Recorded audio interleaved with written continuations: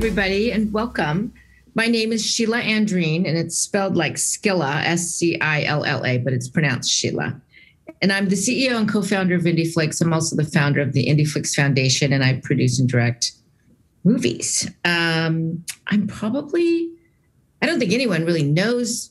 I'm not that big for people to know who I am, but I suppose if you knew me, I'd be known probably. I've been told I've been known for my laugh. I have an infectious laugh, I guess. It's hard to know because I'm in it.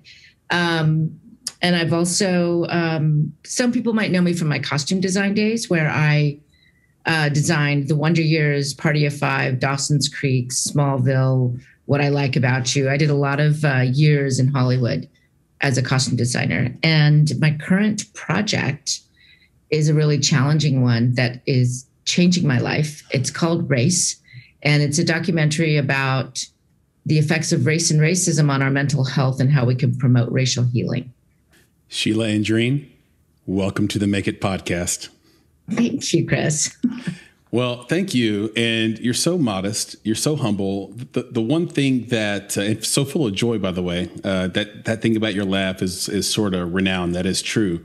The thing I've noticed about you is that you've lived a multitude of lives and had all these careers and have done well everywhere you've went.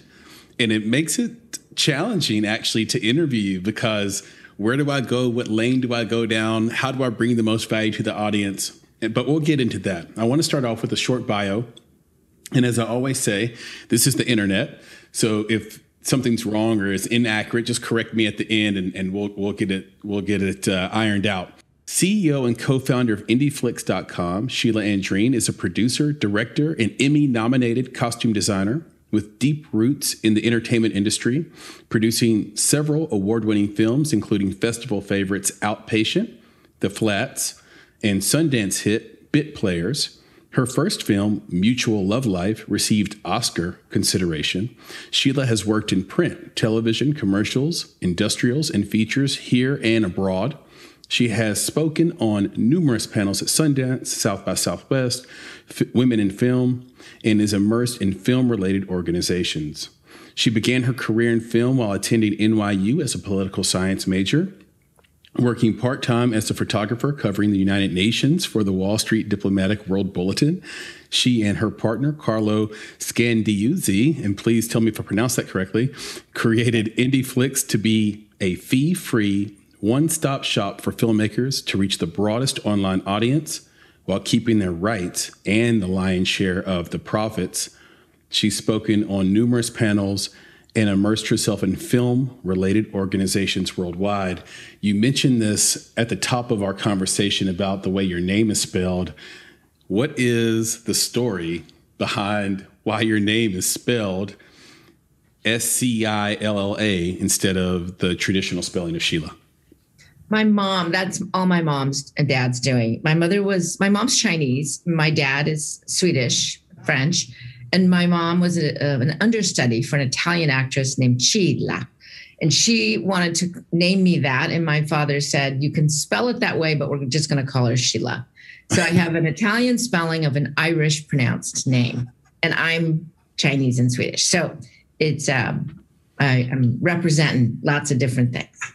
That's fascinating. We looked it up to see what it all meant, and it's like okay, it's a type of flower, it's a type of plant, and it usually is blue. It can be white or pink. I don't know. It would be interesting if your favorite color was blue, I guess, and then it would sort of. Oh, I am wearing blue. I mean, it's funny. Navy blue and black and white are really all I wear, and sometimes a little bit of orange, but. It was also growing up. I was teased a lot because of the Odyssey, Homer's Odyssey, Scylla and Charybdis. And yes. Scylla was the 12-headed monster that ate a bunch of Odysseus's men or whatever. And so it's like that was that was kind of a fun time. Kids will find anything, right? Like I have the most common name, I think, Chris, in mankind, since it's like Chris is a truncated version of Christ. And, the kids will, hey, Chris Piss. And it's right. like, that's not even funny. But they'll do it. They'll figure it out. I want to start at the beginning with you, sort of talk about how this all got started. Was there a movie you watched over and over again in your childhood? Or what was that movie you watched over and over in your childhood? Well, it's funny. In my childhood, in those days, you couldn't watch a movie over and over because we didn't have on demand. Mm-hmm. I now watch my childhood movies whenever I want because I have them saved in my DVR or in my library. But in those days, there were movies that absolutely, had a pretty incredible impact on my life. After one viewing, a couple of them, one, of course, was Willy Wonka and the Chocolate Factory, the original one. Mm-hmm. Butch Cassidy and the Sundance Kid, where I left the theater feeling guilty that I was cheering for the bad guys to win. And, of course, Breakfast at Tiffany's, Audrey Hepburn was, mm-hmm. I had to go live in New York, which I did. And so there were movies that impacted my life. There are lines from movies or scenes from movies that have helped to shape who I am. So movies being, in Breckenridge, Colorado, my father was a developer. So we lived in a little old mining town before it was a popular ski resort. I was the only kid of color in the entire county. And so I didn't have any friends. Wow. And I was bullied severely. So it was me and my dog and TV. So I grew up watching TV and going to the little broken down theater with my parents on occasion. And that was that media, that content, those stories were really my community and helped shape who that and books as well. Yeah. It's amazing what film can do when you need to escape to a place. For me, those movies were Princess Bride and like Ferris Bueller, and strangely, Girls Just Want to Have Fun, and Purple Rain, and I think I watched Purple Rain 9 times in the theater, which was unreal. So good. We interviewed an agent named Cookie McCrae last year, and that was her story. She had gone through some abuse, some sexual abuse as a child, and film gave her a place, going to the theater gave her a place to sort of get away from those thoughts that creep, right? Yeah, absolutely. The power of film. The power of film, exactly. So you talked about going to those theaters. What was the moment that you knew you wanted to live a life in film or live a creative existence? Oh, I didn't. I actually wanted to be a litigator. I love the law. I have no idea. I came out of the womb that way. I just was fascinated. Whenever there was like a movie or a show with a lawyer in it, I really loved that character. I loved what they did. I grew up watching Perry Mason and Ironsides and LA Law and Ally McBeal and anything that had lawyers in it.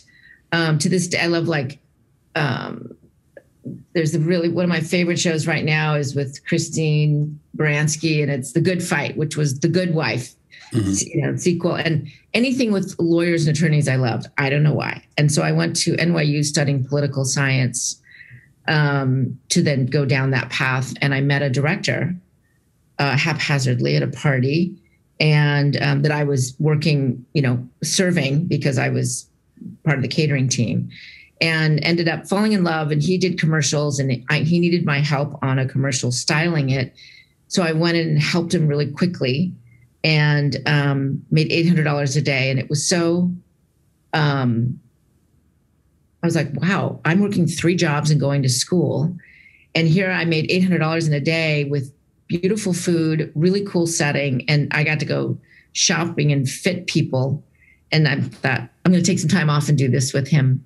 And we went on to do like huge national campaigns.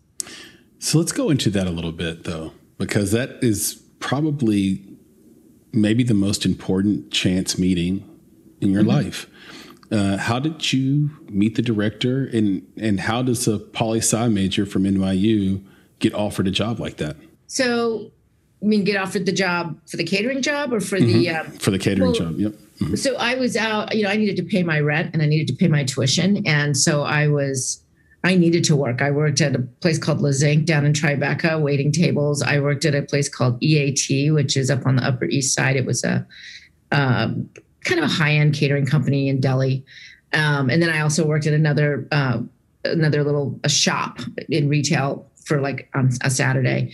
But it was at EAT who catered parties for like Bianca Jagger and Dustin Hoffman and Senator Javits. And so I would find myself in these incredible homes and locations, serving. And so it was I think it was Dustin Hoffman's party, and it was on a rooftop on the Upper West Side.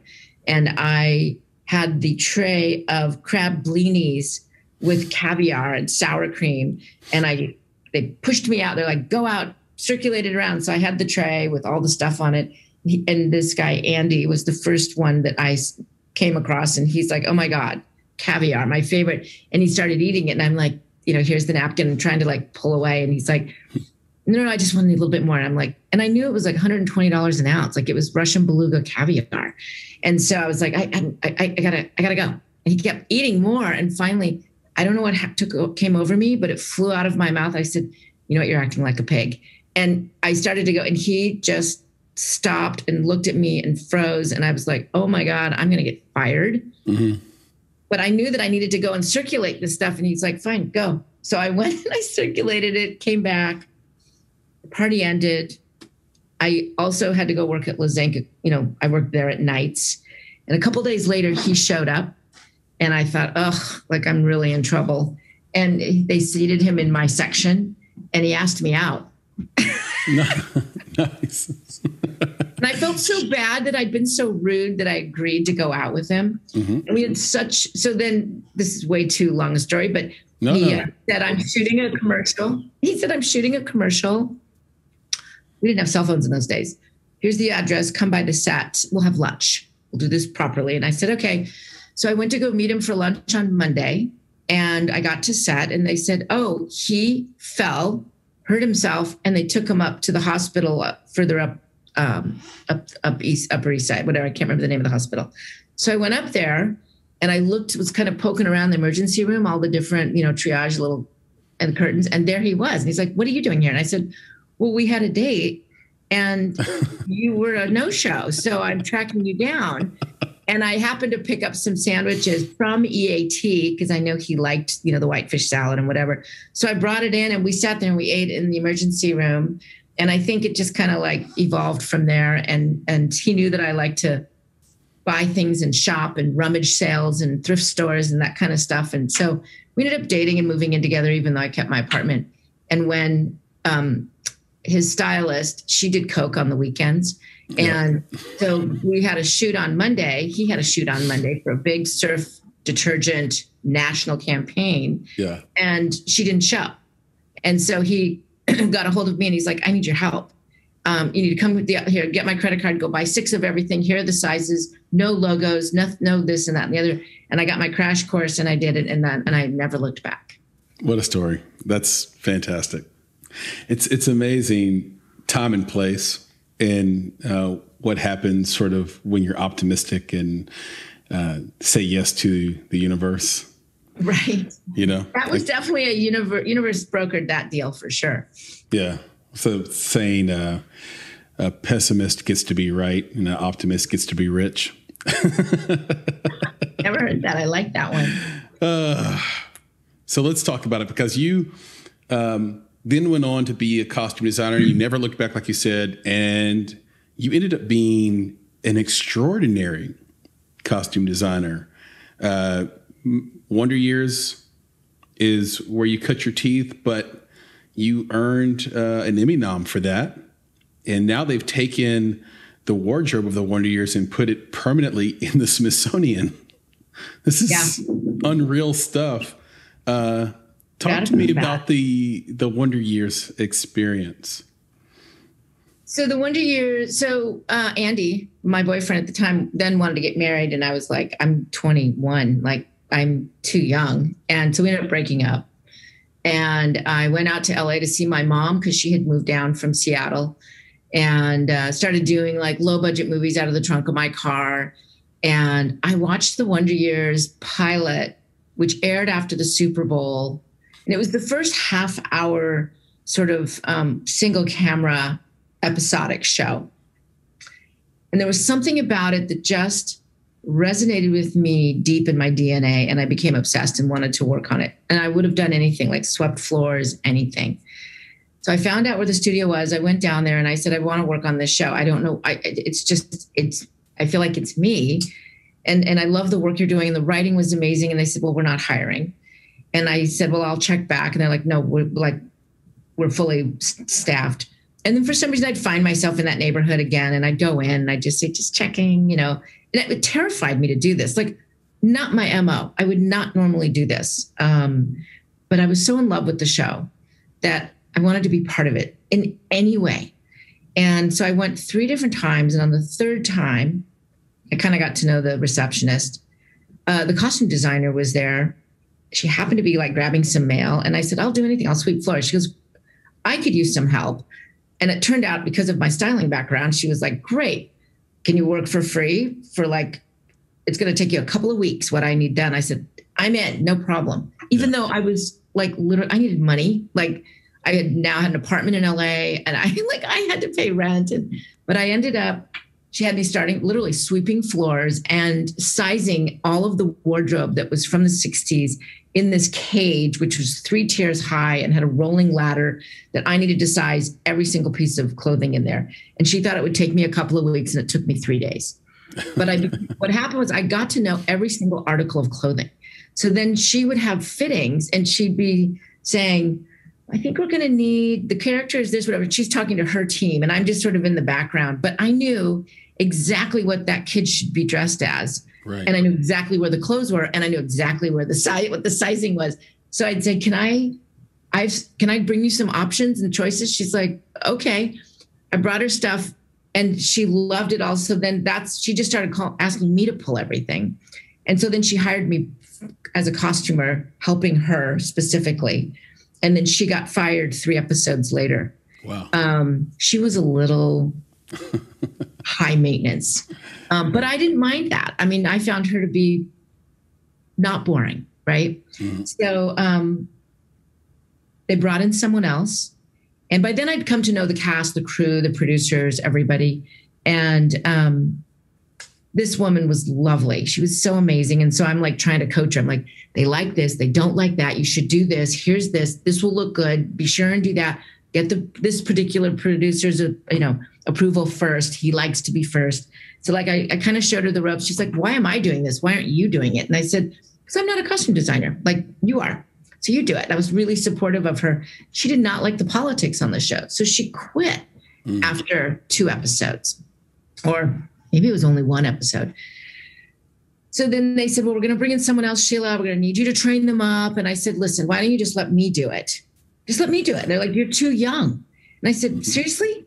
Because I'm too young, I can't do a show in the 60s? Who are you going to hire to do something that takes place in 1800s? Or who are you going to hire to do Moses, right? It's research. So they said, all right, we'll give you an episode to do. So I did it.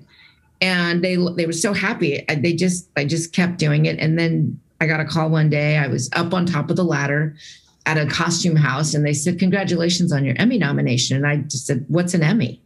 I didn't know. And how did I get nominated? And they were like, oh my God. So they educate me on that. But that's how that all happened. And then that just went on I just went on with, whether it was crew that, producers that brought me to the next show, or cast. I never even got to put together a portfolio. And I really wanted to. Everyone else had a portfolio, and I didn't, because I just went from show to show to show to show. Right. And then I did make one actually, and it's sitting in a closet somewhere. And I've never been able to show anybody. Wow. Because they were just already, I was privileged in that way, right? We love the work you've done on the Wonder Years, Party of 5, whatever. Can you come do this show? Right. And so, can I just tell you something, which everyone should hear this part? Please. I don't sew and I don't sketch. I don't know anything about that. But what I do know is I know draping. I know if I like something, I know if it feels comfortable. I know if it fits right. So if I can't sew and I can't sketch and I can become a costume designer, I'm living proof that anyone can go do anything. I think that's great. And it reminds me so much of your skill set in particular, not sewing, not sketching, but understanding selection and being well organized. It actually reminds me of sort of real estate and your background and with your dad. Okay, we're going to build this subdivision. At some point, you have to get down and pick selections. And that is like picking a wardrobe, and you have to know every piece, and you have to know what it costs and what it is per square foot and all this stuff. And it may just be in your genes to be super uber organized. And like you said, you came out of the womb with a having passed the bar exam. So you already had sort of a penchant for organization and understanding things, and you just applied it in this really cool, integrative way. I am curious, who beat you? Do you remember who won the Emmy? Yeah, I do. And that was a whole story in itself at the Emmys, but it was the designer for Beauty and the Beast, which was all about this underground culture of people that were looked half like lions and various animals. I remember that show. In the tunnels under New York. And she used to get, her budget was massive. My budget was $2,500 an episode for period clothing, which I would rent or go to thrift stores or people's attics and old stores that had closed down in the middle of America. Right. Right. She went to Paris to buy fabric and had a massive team that built stuff for her. And she had sketch artists. And I was like, she had to win. Oh my God. There's no way I could compete. And she rightfully deserved it. I actually thought, really? Well, I got nominated for what? Right? Like to me, I didn't feel like I'd really earned, like I didn't feel like I was worthy of a nomination, but I thought, heck, ABC was paying for a limo and which my husband at the time got car sick. So he had to ride up front with the driver and I rode in the back by myself. Nice. So now it really felt exclusive. And look, I remember The Wonder Years very vividly. It was one of my favorite shows coming up. And the wardrobe was such a massive part of suspending my disbelief. It's kind of like watching Mad Men, it's without those clothes and without that accoutrement, then you don't believe Don Draper's story. Yeah. And, the same thing is true of Fred Savage and company there. So I think you were well deserving. Of course, I'm fast forwarding many, many years, but I'm with you. I think that's great. Are there any stories from the Wonder Years days that you can share with the audience? Anything that sticks out as particularly funny or esoteric? Oh my gosh. They were my life. These people were my life. They're my family. It was really fun, honestly, was being when I got to make my donation to the Smithsonian and all of the Fred and Jason and Josh and Danica wasn't there, but like all of the actors came out and it was just, and some of the, it was just really fun to hang out with them as grownups with kids and how tired they are. And I was thinking like, they've had a better appreciation because over the years I then had a kid, it was just so funny to see them as grownups. But there were all the behind the scenes stuff. Like there was just, we were family. I'll never forget Jason Hervey was in a fitting with me once and he was a punk kid and he threw the clothes at me and a shirt landed on my head and I took it off and I said, don't ever do that again. Like that is so rude. Yeah. And, I felt, and people were like, I can't believe you're talking to an actor that way. Like you can't school an actor, but it just flew out of my mouth. And he never did it again. I don't think he ever did it to anybody again. We went to a Halloween party and the person, Tommy Marquez, who is my right-hand person and worked with me in the costume department. We went to it was Bobby Altman's house and his dad was Robert Altman. And we went to a Halloween party there and Tommy dressed up as Norma, as Allie. So with the yellow ensemble suit and the wig, and he was so good. And Dan Loria, who played the dad, was there. And so we have old footage of the two of them just like riffing off of each other. And there was one time, and this is really a testament to Fred Savage, who played Kevin Arnold. He was a kid and he was suddenly making tons of money. And his parents are from Chicago. Joanne, his mom, was just amazing. And she was out of town one day, holiday time, and the gifts were rolling in from New World and ABC and the studio and everything. He had TVs and Walkmans and all these things piling up in his dressing room. And he started selling them to the crew for cheap, right? And the crew was so excited. Well, Joanne got back from her trip. She came in and she heard what happened. She was so pissed. She's like, do you have any idea? These people work so hard and they're not given all these free things. So you're going to go and you're going to give back their money and they're going to keep the stuff that you sold them. And you're going to say you're sorry. And she made him go to everybody and do that. And he gave back the money. And then when like Jason Hervey and Olivia Dabo and everybody is driving their fancy cars and stuff at 16 and 17, when Fred turned 16, he got Joanne's old Toyota Camry, but they painted it black. So he had a car that had like 80,000 miles on it. And that's what he drove to park in the number one spot at the stage. It's like, but it's so humbling. And it's a testament to who he is today. He's like our Ron Howard, right? Yeah. In front of and behind the camera, talented, down to earth, kind and smart. I mean, it's just, it was an amazing show. Everyone on that show went on to do amazing things. So we all kind of came up the ranks together. And that was, we have this bond. Yeah. Yeah. Those are great stories. And I would say I can testify to that about Fred. I mean, I don't know him, so I want to be careful how I say it, but I don't know him. But if you watch, like I have him on video and on interviews and a variety of interviews with different things, interviews that have nothing to do with film or TV, he's the same guy every time. So I would completely agree with that. And there's this theme that's sort of going through this conversation, which is there are these people who have a false sense of power. And then there are people like you or Joanne that step in and say, no. Pump the brakes. I'm still a human being. You're not going to do that. And then the outcome of that is really powerful. And I resonated with your restaurant story because the same thing happened to me. I was working at a restaurant, wealthy owner. He would come in with all of his investor friends. He'd get drunk. And when he would get drunk, he would call me Charlie Pride, which was like, what? He thought I looked like Charlie Pride, the country singer, who's now deceased. I think he passed away a year or two ago. Yeah. But I would always work the table because I was one of the best waiters there. It's just in another lifetime. But one time I just got mad and said, my name is Chris, not Charlie. Because at first it was kind of funny and cute. And then I could see, intention is everything. Like I could see his intention with the joke had changed. Right.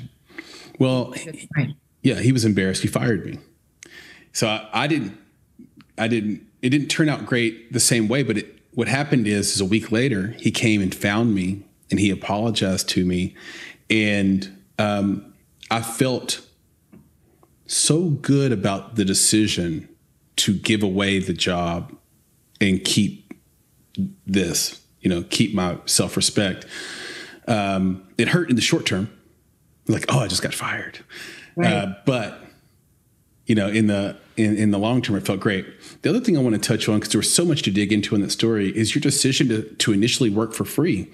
And it's one of the big questions that goes on in independent film and independent creatives. There are two big questions that always come up. One, should I go to film school or should I not?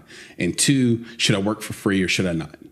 And there's this camp that says you should never work for free.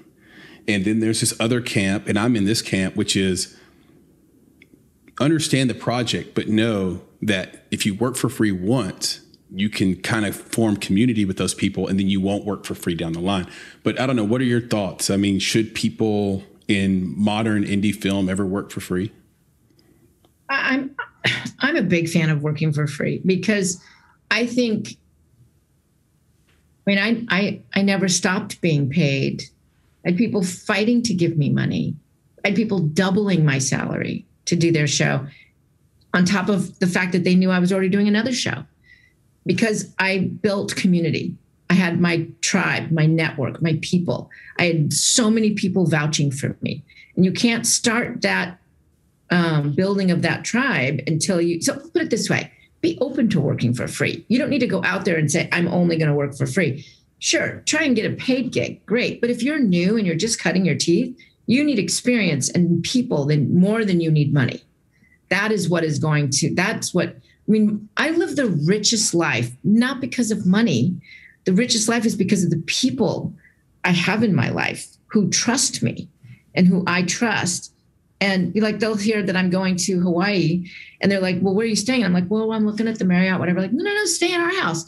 It's there. It's empty. Oh, really? Sure. Holy cow. It's a $10 million house. And I'm sitting there and my kids are like, whoa, Mom. And I'm like, we're 6 kids, right? Like we were about to get 3 hotel rooms and everyone's going to sleep with each other like puppies. And it's like, so,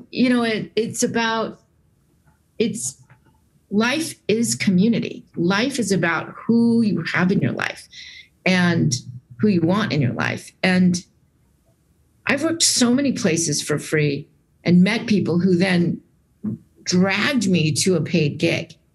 So there's no downside to working for free. I'm not saying no one's going to work for free for years anyway. Now, volunteering for something is good. In fact, I have, mom friends whose husbands, lost their jobs during when the world economy went into the toilet. And right. So they're like, oh my God. And he's too proud to go get a job at Starbucks. So they're like, I need to get a job. I need insurance. I need to do something, but I have no current skills. I don't even know how to use my email, right? Other than on our phone. So I'm trying to help them find work. And while they're looking for work, I said, you need to start volunteering somewhere. You need to start getting yourself out there. People need to see you in action and you need to get your own, wheels turning. Because when you start working, you're modeling for the universe and for the world and for others that you can work and this is what you want. And then it will come for you. That's wonderful. Completely agree. Happy to friendly debate anyone else who thinks differently. Well, can I also say film school? Film school is just a choice. If you can afford to go to film school and you want to go there and you want to learn about the history of film and all that stuff, don't go to film school to learn how to operate a camera. You can learn that on YouTube from people in the business and volunteering on a short shoot or whatever. Yeah. But if you want to go and learn about just the history of film and the impact of film and storytelling and, take classes, be sure, writing, sure. I think it's great to go to school for that. But if you think you want to spend money and go to school and that is going to launch your career, no, it's not true. But school, again, is another opportunity to meet people, and those people will go get jobs and they will bring you in. So it's you can flip a coin on the school thing. Yeah, it's true, because what happens is you meet someone in school, they bring you onto a job, but they don't bring you onto the job because you were the best at the thing you did. They bring you onto the job because you took them out for beer one time and they had the time of their life. Right. And they know you and they work with you side by side and you help pull some cable on a little short that you guys made, right? We hire those we know. Yeah, and that we get along with and feel like we can have a good time with. We want to tell a story. We want to have a story with that person. Let's talk a little bit about your films and a few of them specifically. I love this lane you've been going down recently. You mentioned your film Race. That's been challenging. You're working on it, but you've had a few before that. Angst. You've had you have the Upstanders. They focus on conversations about societal issues. It seems like, the idea is to change people's behavior, hopefully, heal some people. But to get to that place, I'm wondering what took you from being a costume designer and being uber successful in that place to wanting to be this mission-driven filmmaker for societal change.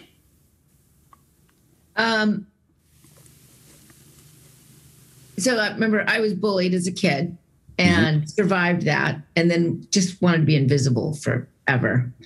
And a little movie crossed my desk called Finding Kind that was about bullying, and they were looking for finishing funds. And I watched it alone as a rough cut in my living room. And the first thing I wanted to do was to talk to somebody. And there was no one to talk to. So I agreed to help them raise some finishing funds, but I really wanted to at least experiment and take the film out into community where people could talk to each other. And I knew it was a tough film to go theatrical, but I didn't want it just to be streaming and online. So I took it up to my kids' school and we showed it to the 6th and 7th graders, about 180 kids, and it just transformed that community. The watching of the movie, what the year conversation was this? This was 10 years ago. 10 years, okay. And sorry, go ahead. It was so powerful that before we could figure out a way to do it again, schools were already calling us and they wanted to book it. So it was like, okay, gosh, we should come up with a price. We should make some official discussion guides and give them some flyers to promote it. And so that's how it started. And we used to have like paper calendars on the wall and Post-it notes and DVDs. And so that just started, and that did, like over 5,000 screenings in like 50 countries. And my own investors were looking at me crooked, like, wait a minute, you're the CEO of a global streaming service, and here you are doing these little school screenings with a little bullying film that really is about girls. And but it felt so good for me personally to be doing this.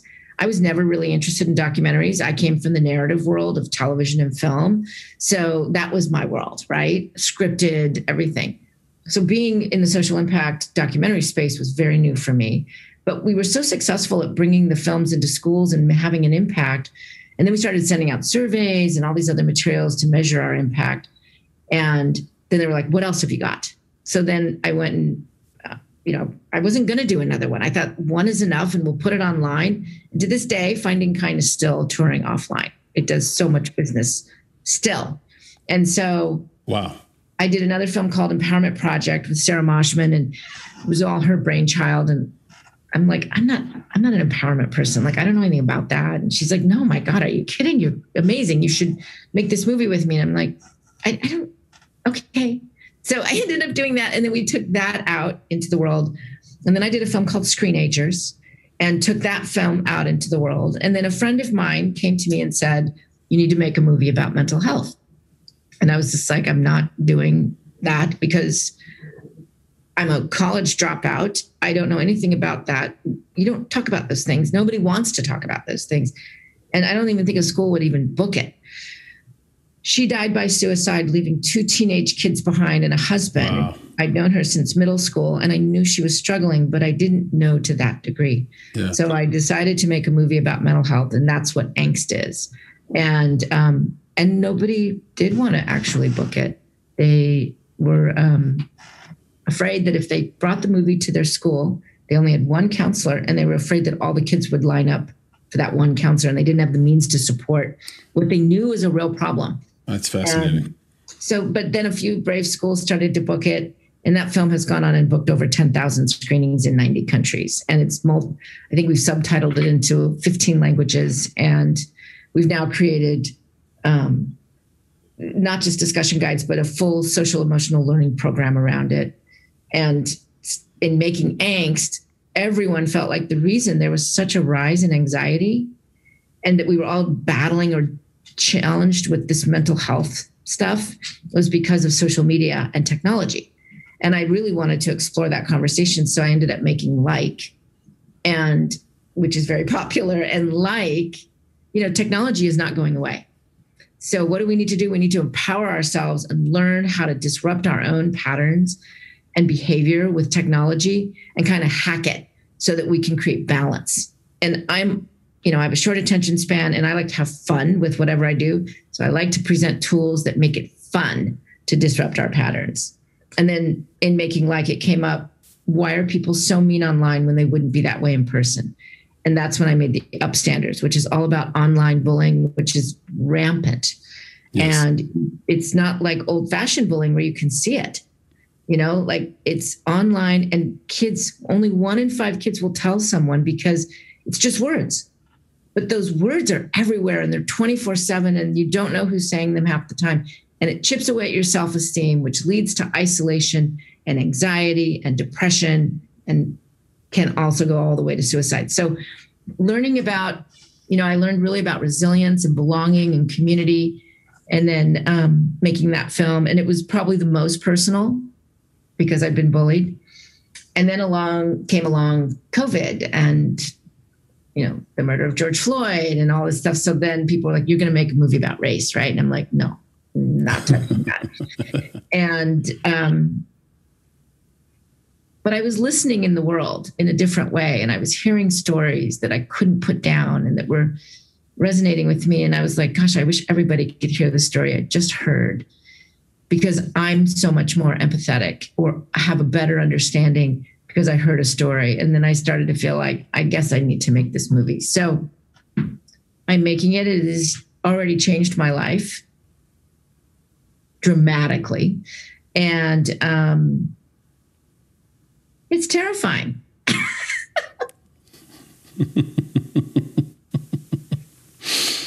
What's been the most terrifying thing about it? This is the ego side, which is that I'll fail miserably, that I'll be called out on not including this, and this. And you can't include it all if you're going to be under an hour to fit into a classroom period. Mm-hmm. That I'm not Black and making this movie, or I'm not, Hispanic making this movie, or I didn't have, did I have enough crew, or like, there's just so much judgment. It's so heated. It's so emotionally charged from every angle. And are you going to include all of these things, right? And so this is about race. It's about colorism, racism. Are we going to talk about there's just so much to talk about. And there's just no way I'm going to be able to, nobody, even Ava DuVernay, she's got to make many, many, many films about it. We need many filmmakers making many films about this to really be able to share just a little bit of all these stories, right? Yeah, that's exactly what I was going to say. We did an interview with Dr. Christian Gregory, who is the son of Dick Gregory, the first Black comedian to ever be on a white stage. And he was helped out by Hugh Hefner early, and just an absolute rags to riches story. But he's so much more than that. I mean, I can't go down the list of accolades. It's too much. But even with this documentary that released on Showtime called The One and Only Dick Gregory, it has 100% on Rotten Tomatoes, but he still gets the feedback that, oh, you didn't talk about this. You didn't talk about that. You didn't address this. You focused on his health and not this activism piece over here. He's like, his whole strategy is there's more films to come. I have 15,000 hours of footage on my dad. Oh. More films are coming. So like, don't worry. We can't put it all in one movie. That. Yeah. No, I appreciate that, because I think I'm also doing the race series, because I know from making my past films that people will say, I want to know more about this. Like, what do I do if someone calls me a racist, right? And so I'm going to have an episode that addresses just that. Yeah. All of the episodes are questions that people are going to ask, that people have already asked. And, the journey of making this film is a movie unto itself. Just the awareness, the conversations that I have with people. I went to a party once, and this one woman said, oh my God, okay, what movie are you making now? I know you make these wonderful movies for our kids in schools and everything. And I said, it's Race. It's called Race. She goes, oh, you're not going to make white people out to be bad, are you? And I said, I'm not. No, that's not the point. She goes, oh my God, aren't you just so tired of talking about this? And I'm just like, yeah, but I mean, can you imagine how, like oppressed people, like how so many other people are tired of talking about this, but they're on the other side of the coin entirely. And she's just like, I mean, come on, when are we going to be done talking about this so we can just move forward? And I was just like, wow, we have a lot of work to do, right? Mm-hmm. And that becomes a lot. It's true. And me and Nick would be very interested in learning more about the series and what you're going to do. This is right up our alley. But, I do think that is the main thing. I think there's a lot of like well-meaning white folks that are just like, I'm a bit exhausted with the topic, because I think for them, it feels like a news cycle topic. And then for someone who, now I'm biracial, but I grew up being perceived culturally as Black and being treated that way, for better and for worse sometimes. And for a Black person, it's like, this is what it's always been. It's not a news cycle topic. It is like a survival topic at times. So keep doing what you're doing. It's awesome. I am curious though, you were bullied. You've mentioned that a few times growing up. And I mentioned that I was bullied, but not nearly to the degree that you were. And I think that's evident. How were you able to get past or address your own anxiety within yourself enough to make films about it? Did you have to do that? It's funny. I've been asked that before. When you're a kid and you experience something, and when it hurts and when it's toxic, when it's bad and that kind of thing, but you also don't have any other, it's all right? I mean, I was bullied. Mine was the old-fashioned bullying, which in comparison to what online bullying is, I actually think that's easier. Mine was kicked, spit on, shoved into closets, locked in a cupboard for almost a day in a classroom, and being excluded, right? And always because of being Chinese and the teasing. So I was never part of the crowd. Yeah. And I don't know what, I think I was just born this way. I have to tell you, I don't have any other good excuse or reason, but I remember sitting in that closet for hours until I actually had to go to the bathroom later on. But I remember sitting there thinking, if they just got to know me, they wouldn't hate me so much. We didn't need to be friends, but they just never took the time to even really know how to pronounce my name, right? They just thought the name was spelled ugly and awful and weird, and I looked weird. And I just thought, only they could know me. And I had great empathy. I actually felt like they're not bad. It's not their fault. They just didn't get to know me. And I don't know why I'm wired that way. I'm wired that way with anyone. If someone cuts me off in traffic and they're assholes on the road, I'm like, they probably realize that their wife is cheating on them and they're just pissed at the world right now. And I happen to be right here. I never take it personally, which is so odd. And I will tell you, when I finally moved and I was not bullied, I just wanted to be invisible. And that was so nice. And I saw people get bullied and I knew how much it hurt. I didn't have the courage to stand up because I knew it would put me back there. So I stayed a bystander for many years. And then I moved to, Seattle and suddenly got older and people were like, oh my God, you're Asian. You're so exotic. You're blah, blah, blah, whatever. And they liked me. That was really weird. And then I thought, I want to fit in. I want to be part of the in crowd. And then I finally got part of the in crowd and I was like, this is what the in crowd feels like. It's boring. Yeah. I spent so much time on the fringe and alone that's kind of where I'm comfortable. So that's sort of where I hang. It reminds me of something my business mentor, RJ, taught me years and years ago, which is the biggest sin or the only sin you can commit at a dinner party is to be boring. Yes. If you're boring at a dinner party, you have outed yourself for life with those people and your brand. I do want to talk a little bit about IndieFlix because when you go, and I encourage everyone listening to go to IndieFlix.com, Flix spelled Flix. And the reason why is because it is such a, first, it's a powerful place for independent filmmakers to go. But I think in addition to that, when you really go and look at the films, how you have it broken down into sections. And as an entrepreneur, I know how hard it is to create infrastructure that looks really simple to people that are perusing your site. But that's a whole machine happening in the background behind the curtain. And I am a big admirer of the layers. I mean, you click on IndieFlix education and then you can see the film and then you can go and get resources. You can book the screening. You can have a recorded panel. You can have a live panel. And a lot of work. Yeah. You have all these resources you can hand out. It's just it's unbelievable. So I want to touch on IndieFlix and what you guys are doing a little bit here. But we'll start at the beginning. How did you meet Carlos Scandiuzzi? Yeah, make sure I pronounce that right. And what led you to found IndieFlix? So Carlo is one of my best friends, and you said his name correctly, Scandiuzzi.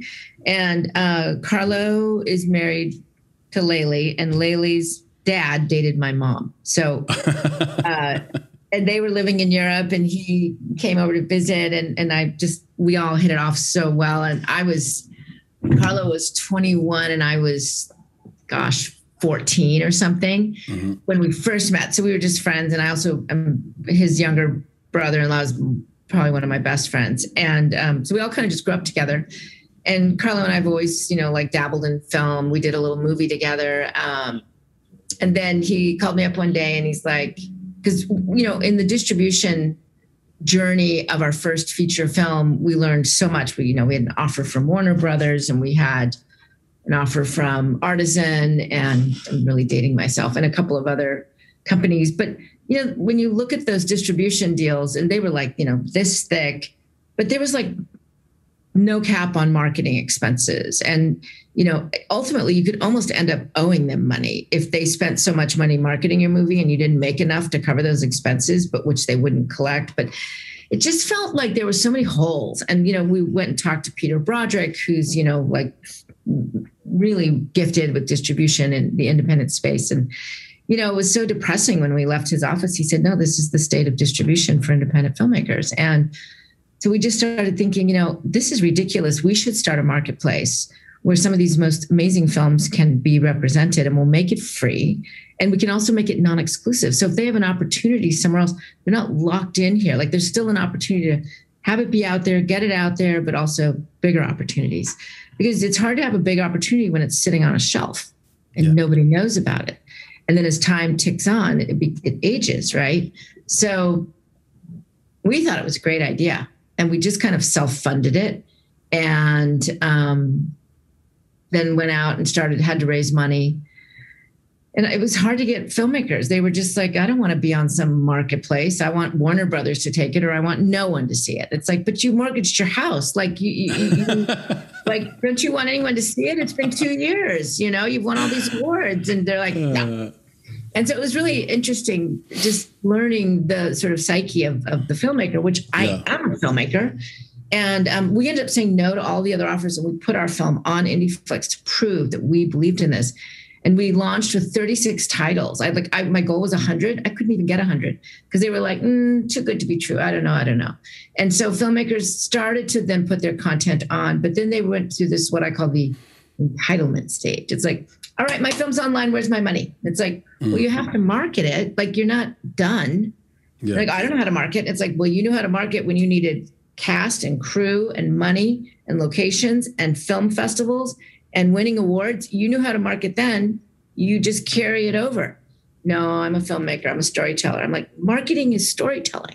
Like, you know how to tell your story. And so sharing that and helping to teach that to filmmakers, that you wear this one hat of filmmaker, that filmmaker hat will serve you in marketing as well.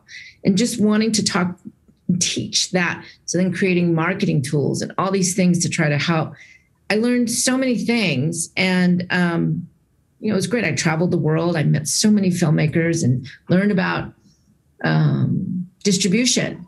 We weren't able to make enough money for filmmakers with our own distribution platform because it was so small. So I started to figure out, we'll add aggregating, and I'll get them up on, iTunes and Netflix and Hulu. And so we were able to get them multiple revenue streams, which taught me how all the different deals are, how they do the math, the money, right, and where it goes. And I'm like, whoa, I feel guilty taking our part because they take so much, and there's so many, errors and different little columns of line items that you didn't know was an expense. And so, and then I thought, we became great aggregators, and all of a sudden Hulu and Netflix were like, what else you got? What else you got? And I was putting together these big pitch decks with everybody else's movies and putting it up there. And I'm like, why am I doing this for other people's platforms? I should just do it for ours. So then I started to do it for ours only. And that's how IndieFlix started to grow. And at one point we had over 12,000 films with worldwide rights, streaming globally. And I couldn't find anything to watch. And I just thought, how is anyone going to find anything to watch? You can't just go Mission Impossible or Nicole Kidman, or like, it's all unknown for the most part. So how do you help people find what they want to watch? And really it's genre and running time. And occasionally it's a director or an actor. But so I thought, I'm losing my mind here. Like, I don't know what to do. So I sloughed off about 7,500 titles, brought the title count down, pivoted to content for a purpose because I was really enjoying the feeling and the helping and the positive contribution of social impact films. And now we're content for a purpose. Yep. Yeah. It's really difficult to have, that many films and then try to manage the expectations of 12,000 filmmakers, for example. That just sounds like a job that, you wouldn't give to your worst enemy on certain days. But at the same time, you're being incredibly useful to a community that needs you. There's this new thing now, and I don't know how new it is. It's been around for 3 or 4 years, but the micro genre, and then using research and analytics to push micro genre to people, it seems to be working across streaming platforms now. So it's no longer good enough to say this is a comedy.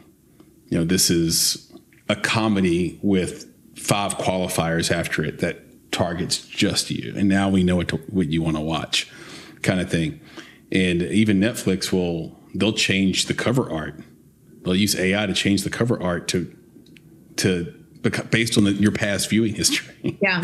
Like if you watch movies that have darker cover art, they'll send you the next recommendation, but change the cover art to be darker. Yeah, isn't that interesting that they just can garner that information just all online from your usage? From your usage, exactly. Yeah. You did talk about how IndieFlix changed. You have 4 distinct lanes: streaming, education, foundation, and festivals. How can the filmmaking community benefit from each of those offerings? Well, and the festivals actually, it's funny. We've changed that to kind of live events. There's so many great platforms that do festivals as their core business. I didn't really want to get into that business, but when COVID hit, I think a lot of people came to us and said, will you please do our online piece? And we had the technology to do it. So I do it, and I do it with Stony Brook Film Festival because I love Alan Ingalls and his team. They are unbelievable people, and they are the most supportive of filmmakers of like any festival I've ever been to. But we also are doing lots of stuff with like kids in foster care and like the LA Department of Children and Family Services. And so we're doing lots of live events there, but then we're also doing like kind of like live performance stuff. It was more so during COVID. I'm curious to see how that will morph. We did a big thing with the NFL and mental health. And so I like having that live piece to partner with almost any organization or a movie that has a mission, right? And how we can use that as virtual cinema. And I'm really looking forward to, which I can't talk about now, but I'm putting together a whole plan to do hybrid virtual cinemas where it's like online and offline at the same time. And but they might just be one-offs or a tour of a particular piece of content that resonates with more of a kind of a niche audience, but you put that niche audience together globally and it's huge. It can be. So working on that. So for filmmakers that have content that might address maybe a smaller population, but still incredibly meaningful and impactful and interesting, right? And then the foundation piece is really like, I created that to help raise money to bring the programs to underserved communities. And I'll tell you, underserved communities, no, they don't have the $500 or $600 to be able to afford the license to be able to access the program, to start talking about mental health. And yet it has such a therapeutic effect. All schools need it, but the schools, especially that don't even have access to basic health services, it's just so helpful. So then the foundation, and then of course, education and corporations, that's where they can book the entire and license the program for years into their communities. Got it. So from a filmmaking perspective, being able to have a purpose-driven documentary or feature is a really great way to sort of introduce themselves to you. 100%. And IndieFlix. And then the streaming side of the business, we're about 4,000 titles now. Shorts, features, documentaries, web series. It's edutainment. So it doesn't have to be mission driven. We've got a zombie short film with Ed Helms that is about bullying, right? Yeah, Because he feels left out. Right. And he's not treated the same. And so it's still teaching an entertaining way about bullying. And, also we have the classics because we have a bit of a footprint in Asia and the classics are very popular there. But we pay filmmakers for every minute watched, and it's non-exclusive. And that's the key right there, the ability to be non-exclusive. Yeah. So what does it hurt you if we accept your film and you want to be up there? The opportunities are always there to possibly make money. It's interesting, the filmmakers that will call and say, I want to take my movie down. I haven't made any money. I've only made $40. And it's like, okay, I hope you have an exclusive deal somewhere. And they're like, no, but I just feel like I need to put it somewhere else. It's like, okay. Like, it's so interesting to really, I always am curious, like the mindset, thinking, behind a movie. Yeah, all the different choices. We always say throughout the entire filmmaking process, all the way through post, a filmmaker will call their film their baby, but as soon as it comes out of post, they'll give their baby to anybody. I know, it's crazy, and I think I always tell my team, when you get a call from anybody, a customer, a filmmaker, anyone, usually you're getting a call because someone needs something or wants something or is unhappy with something. It's unfortunate that we don't get a call saying, oh my God, I'm so happy with you guys. I just love you guys. Like, people just don't make that call. So sometimes they do. So when they call and they're upset about something, what they really want is to be heard. They want to be listened to. They want someone to feel like hear them and acknowledge them and validate them. And then, so no matter what they're going through, we will find an answer together. We will address it together. So we pick up our phone. I'm like, I said, we can't do everything through email. You have to call people and you have to talk to them. And so that our whole team is that way. We definitely need to, we're growing so fast. That's a whole nother thing. So someone's looking at doing a services deal where they're basically going to be aggregated through Bitmax, or they're thinking about coming to IndieFlix. What would you pitch them as to maybe the one or two reasons why they should come to IndieFlix instead of taking a services deal with, let's say, Gravitas or something like that? Well, I mean, you could also go to Gravitas and say, put me on IndieFlix too. Like, I know those guys. And so it's sometimes it's a convenience for a filmmaker, right? Like, they just want to say, here's my movie and put it everywhere. Like you said, these films are our babies. And so distribution, I wish they taught it in film school, is such a huge part. It's like the last chapter in a book, right? Mm-hmm. It's not the end of the book. And so you need to be able to understand that journey. Windows are still an interesting thing to play with to build momentum. But also at the same time, unless your movie's some like huge, massive breakout, put it up everywhere and then have fun marketing it to all the different audiences that frequent specific platforms. It's a different audience. Some are crossover, of course, but if you're selling a package of goods at Trader Joe's and Whole Foods and QFC and Gelson's and Albertsons, right? Like, there's some crossover of customers, but there's some that are very specific, and you can have different messaging and marketing and conversations that are very specific to your product that will address those customers in those locations.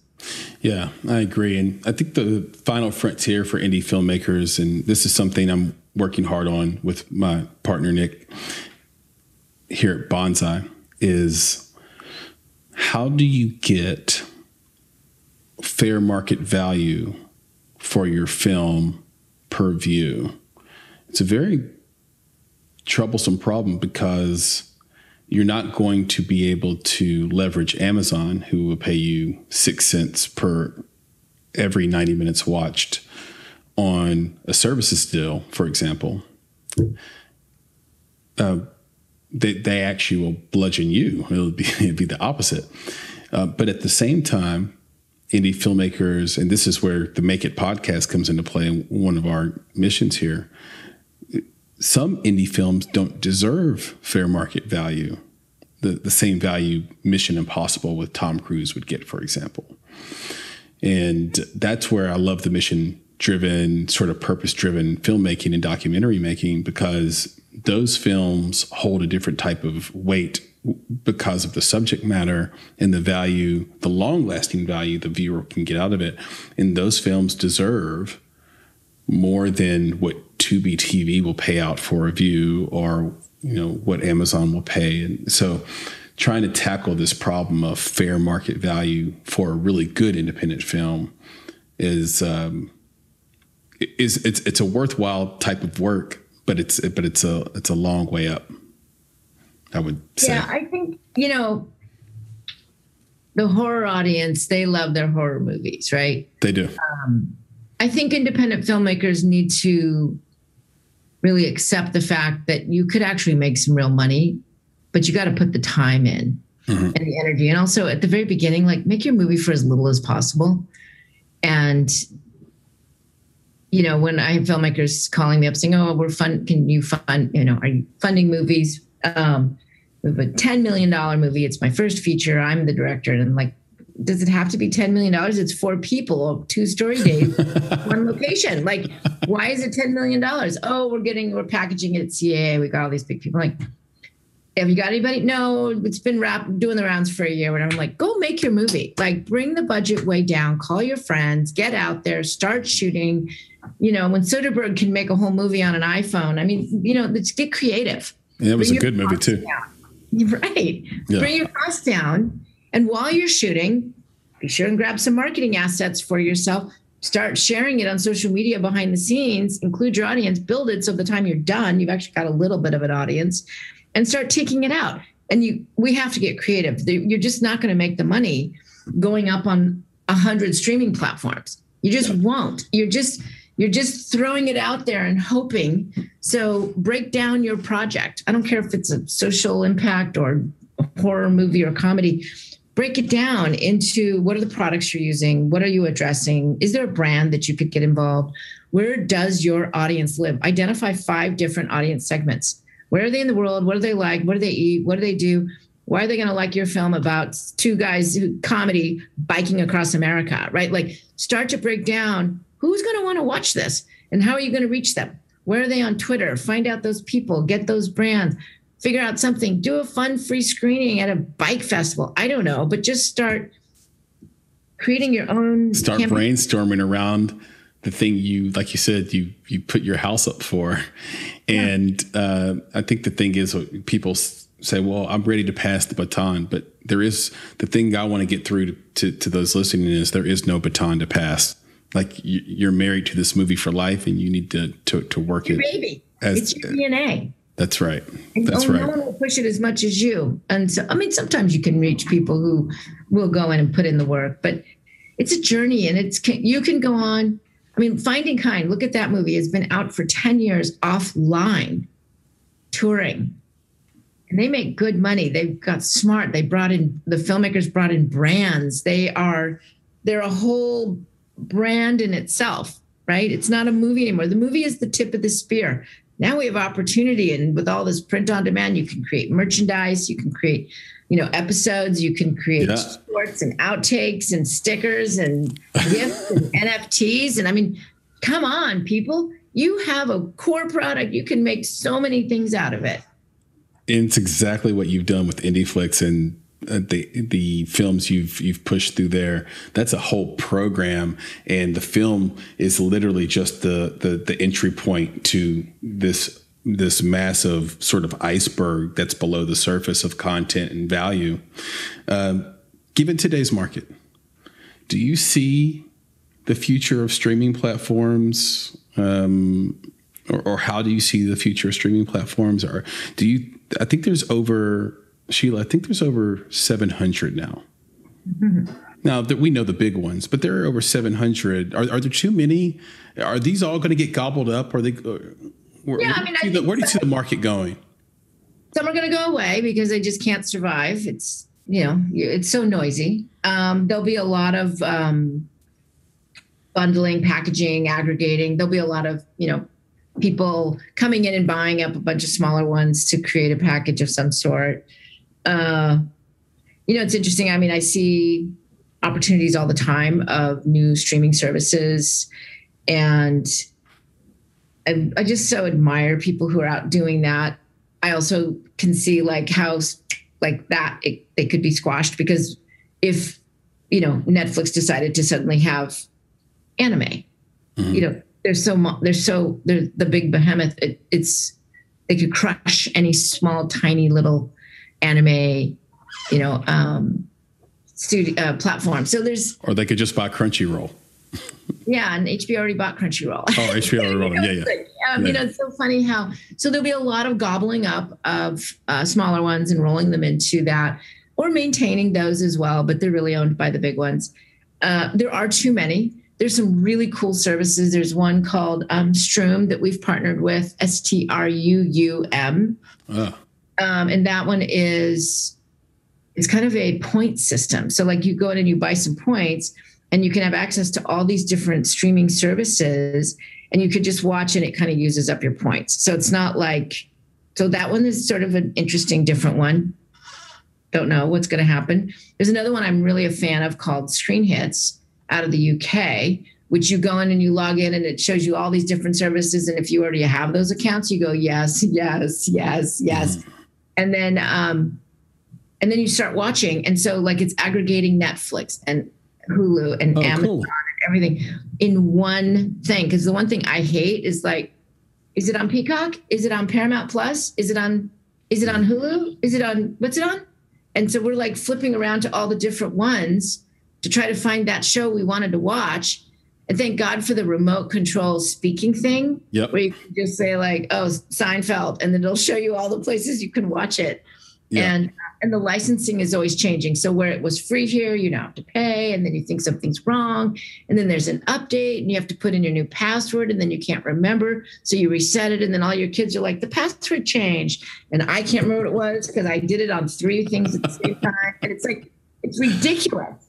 Yeah. And you end up just looking for something to watch and not watching anything. Yeah. And so the aggregating, like an app that just does it all. I hate that I can't.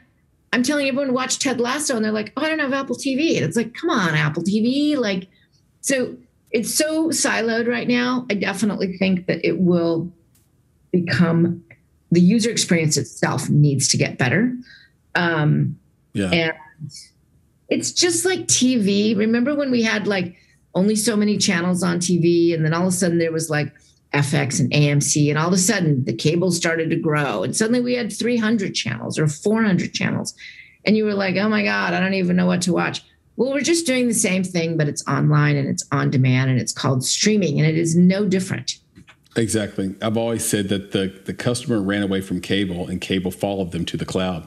Now cable, the smart cable, is now streaming, and it's just more efficient, and we like our on demand, and it's just the technology is just pushing us to sort of more efficiency. But right now we're in an inundated state. Nothing new under the sun. It's just all these things that we've already had. They're just going to go up to the cloud. Yep. All right. Here's some rapid fire questions for you, Scilla. Okay. All right. What are the best? There we go. This is it. Speed round. What are the best 2 pieces of advice you've received in your career? And who did they come from, if you can remember? When you call someone for a favor, do the heavy lifting, have done all the homework for them, and make it so easy for them to help you. If you want an introduction, write the introduction email. And when you send it to them, say, thank you, help. I'm following up on this email introduction. Here's the email, use, lose, or edit as you wish. And there you go. Like, don't just go, make an introduction, and don't give them anything to use for that. I think doing the heavy lifting, everyone will help you, because they don't have to do anything, and it feels so good to help people. But you got to do the work for them. The other thing is, don't give up your power when you walk into a room. If you're raising money or wanting to just get some interest from someone, when you take a meeting, you're getting FaceTime with someone, go in prepared, be ready. You are not better than them. No one's better than anybody, right? We're all equal. But you are not less than them. I can't tell you how many years I gave up my power the minute I walked into a room, because I felt like I was so honored and so grateful to be in a room with someone who was going to give me their time, whether it was I was raising money or I needed to look at a partnership or something. I just felt like they were smarter than me. They knew more than me. And I gave up who I was. And I think it's really important that you walk in with an open heart to learn, but you are equals. And think about, is it a good fit for you? You definitely were thinking you want something from them, but is it really a right fit for you? So listen to your gut. Your gut is your radar. Your gut, when you listen to your radar, you won't walk around saying, oh, my gut said, I didn't listen to my gut. You never want to say, oh, I didn't listen to my gut. Listen to your gut. It's so true. There are these things that warn us that no doctor can find on an MRI or an X-ray to date. Things like your subconscious, your conscious. We still don't know where that stuff is located. Your gut, your heart. We know where your physical heart is, but there's something else.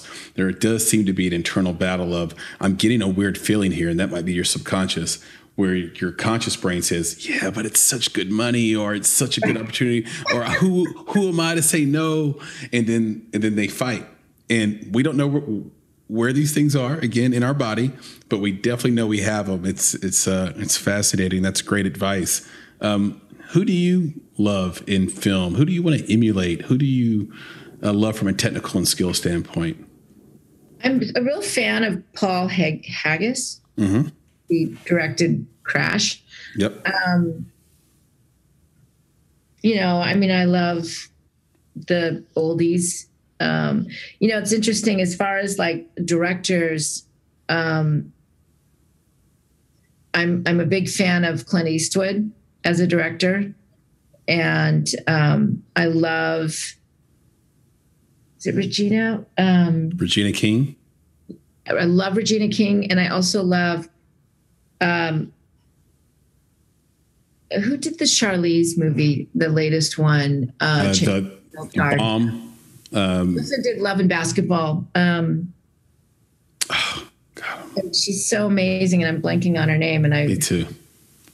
She's amazing. We'll find the name and put it in the show notes. Okay, thank you, because she's so good, and I'm totally blanking. And I'm seeing her with Sanaa Lathan and when she at Tribeca when she was interviewing, but I can't remember. I'm blanking on her name. I just. I'm also like I'm a big romantic comedy fan. So like, was it Nora? I'm so slow on my names here. It's so interesting. Like I'm someone who I like that song. I like that music. I don't always know the name of the artist, or I like that movie, but I don't know who produced and directed it. But as far as like actors who also can, some direct, but like Ron Howard I love his movies so much. And De Niro doesn't direct, but I just love him as an actor, and Anthony Hopkins. And, there's just some people who I'll always go see their movies. Meryl Streep, Barbara Streisand, they're kind of old school. But I don't know. I just love good movies, and I don't like to be bored. Two things. If you love rom-coms, one, check out our movie, Another Version of You. You can watch it anywhere except IndieFlix. It probably should be on IndieFlix. Oh, yeah.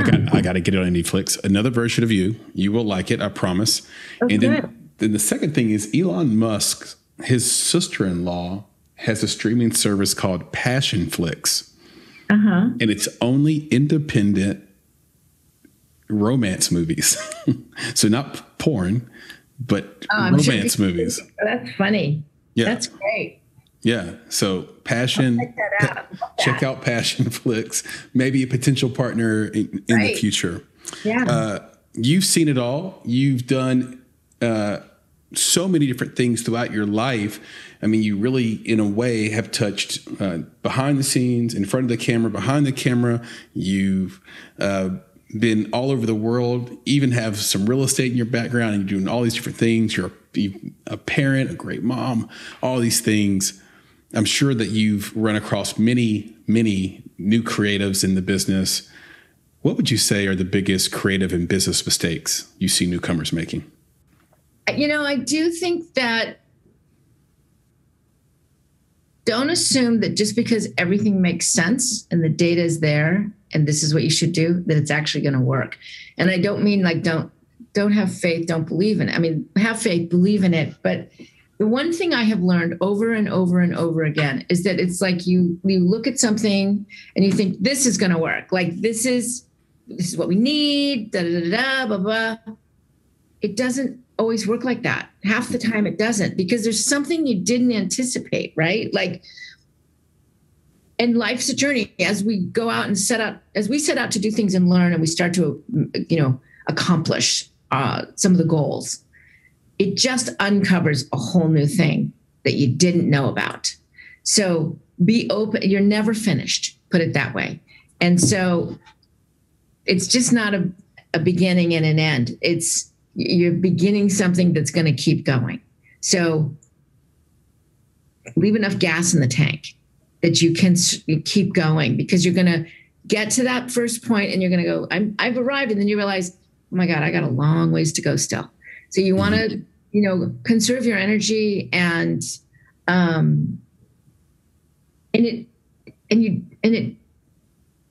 people say it's the journey, it really is the journey.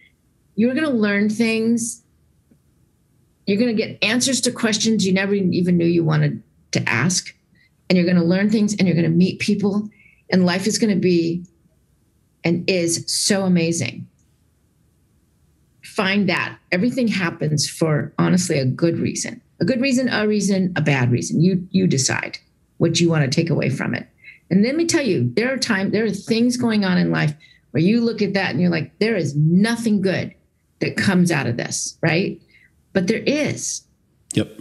There really is. I mean, we lost one of our kids. Yep. Who passed away. People were like challenging me on that. And they were like, what good could possibly come from that? And I said, well, we don't know what it is right now, but there is something good in it. And it was, whether it was all the love that we felt at that time that we'd never ever thought we'd ever feel in a whole lifetime or 10 lifetimes, or, there's just, you have to be open to that.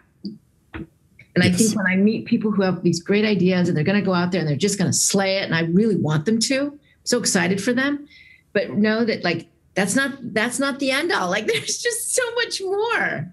Yeah, I agree. It reminds me of the old Smashing Pumpkins song, "Every beginning is an end is a beginning."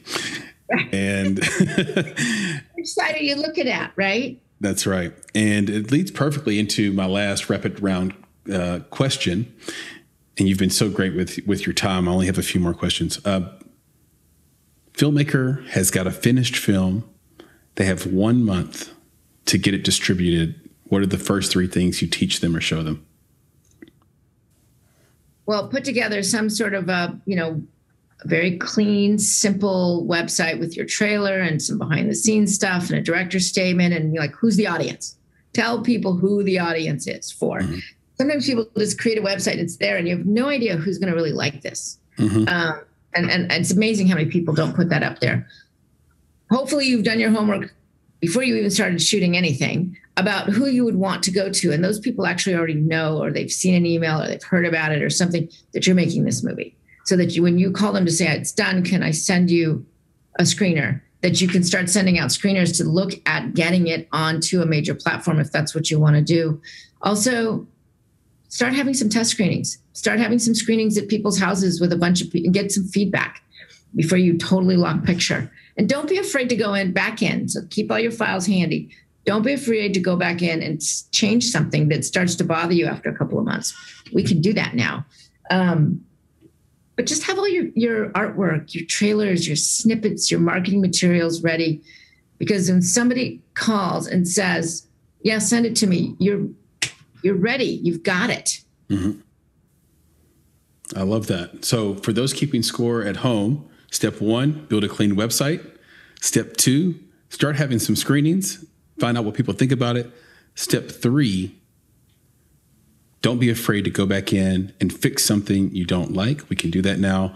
And probably as a 3.5 to go along with your website and your screenings, have incredible key art ready to go and marketing ready to go. Yeah. And also you can hit up the film festivals. That's such a great way to do those screenings. Yep. Completely agree. I want to give you a chance to pitch your new book, the Oh, Creative Coping Toolkit. What inspired it, and what can we expect when we buy the Creative Coping Toolkit? So the Creative Coping Toolkit is, as we were taking the mental health trilogy around angst, like in the upstanders. Oh, is there anything that you have something for us at home that we can do to kind of help normalize the conversation around mental health? And I said, oh, there's all these materials we give the school and the school can share it with you. Well, the school was sharing it, but the parents for some reason weren't, I don't know, connecting with it, or they wanted more. And so I put a little thing of activities online and they weren't accessing it. And so I thought, I'm just going to write a book. And so the 10 activities that are in the book gamify talking about your feelings. They're just simple activities, all based in cognitive behavioral therapy that you can do with your kids, you can do with your partner, you can do for yourself, you can do in a work situation, a classroom, at home, camp, whatever. I have a short attention span. I like things to move fast, so it's all right there.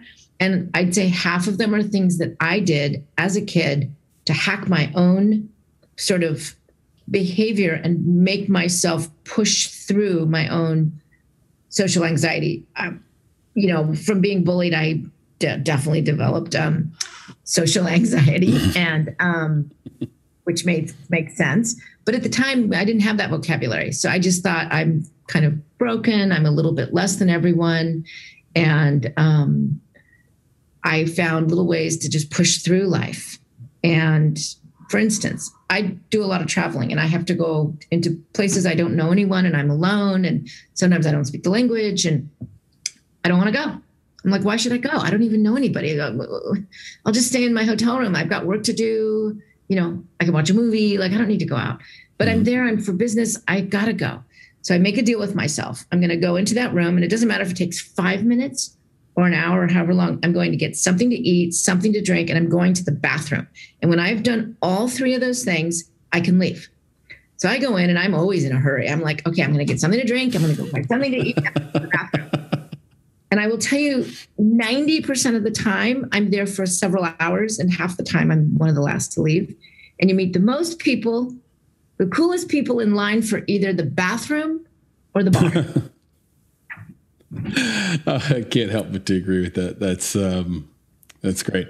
And yeah, the people that are there 10 minutes before closing, they really came out to play as well. So I agree with that. And Scilla, another thing I agree with, you're amazing. This has been a fun conversation. I've had a blast. Everybody should go out, visit IndieFlix.com for sure. But are there other places where we can see you, where we can find you, maybe consume some of your work or get in touch with you? Where can we find you on social media and on the internet?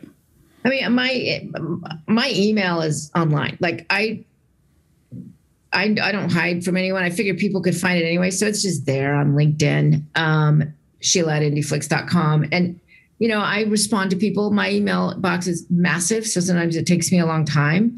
But I'm accessible. I learn from other people. And, thank you for taking the time and for, you did your homework. I'm so sorry. There's like, and I sort of, it's so funny. Like I don't, when you read my bio or I hear and see some of those things, like I relate to it, but I feel like there's so much more I want to do. And there's so much more I am going to do. And like, I can't tell you how excited I am about like the next 3 to 5 years and what opportunities lie ahead for filmmakers.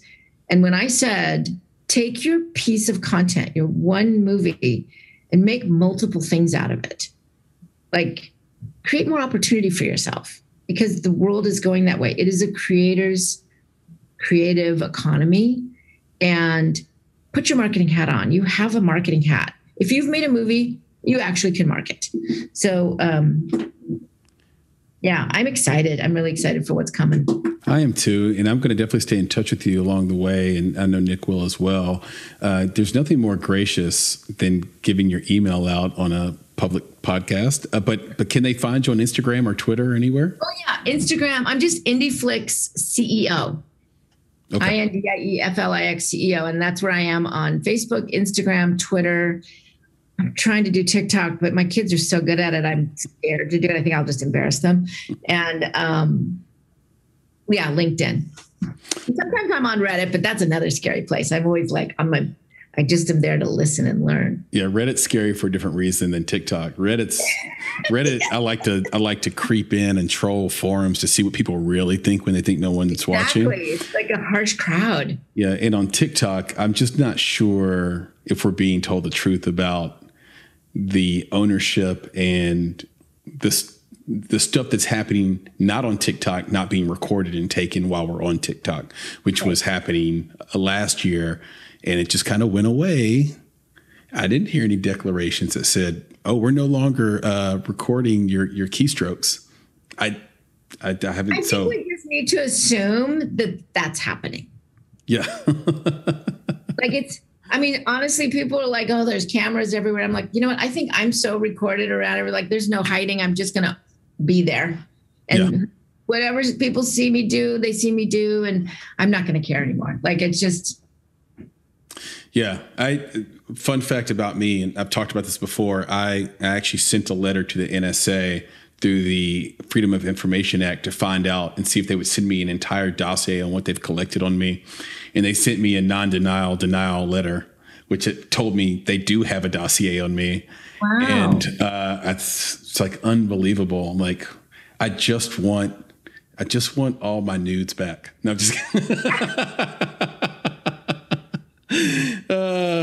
We'll end on this. Your credo is, I love people, I laugh a lot, and I believe in the good in the world.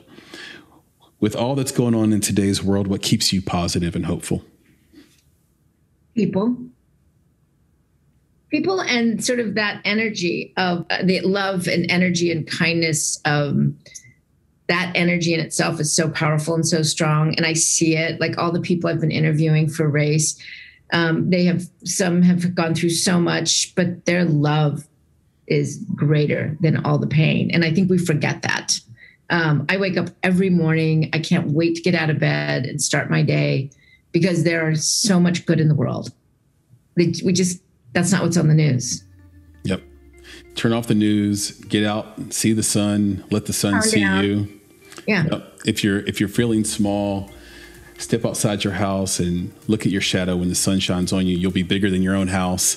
Yeah. And go meet people like Scilla out in the world, and she'll share a smile and a drink with you for sure. And I'll do the same. Scilla, this has been wonderful. I hope we get around to. I have so many more I could have asked you. And this has been an absolute blast. Thank you so much. Oh, Chris, it was great. Thank you so much. I appreciate it. Anytime. Talk soon. Okay. Bye. Bye.